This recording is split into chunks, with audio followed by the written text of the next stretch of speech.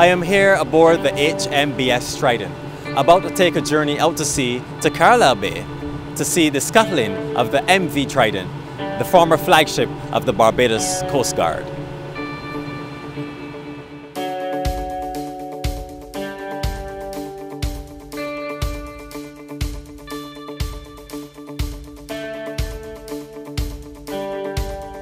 This Heroes Day was not only a time for a profound farewell, but many heartfelt hellos were expressed as the Coast Guard's former officers who once set sail on the MV Trident reunited.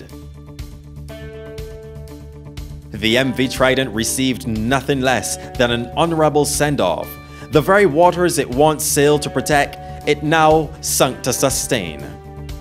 After serving the Barbados Coast Guard for 28 years, its duty is now to become an eventual reef, strengthening our coastline and underwater life.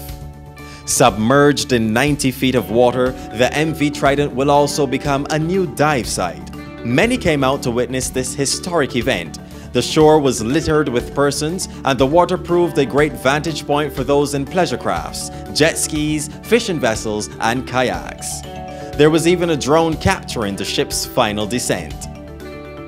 It was a bittersweet moment for the crew who worked on this vessel since the 1980s. Retired Chief Petty Officer Trevor Peterson was one of the officers who expressed it was an emotional day for him. He won a competition back in the 1980s to name the ship. Rudy R. Lewis at the time was Deputy Chief of Staff.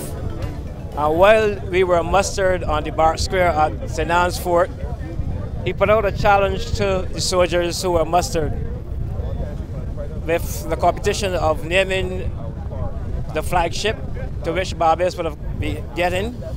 Also 2 converted trip trawlers that were supposed to be given, and the new base.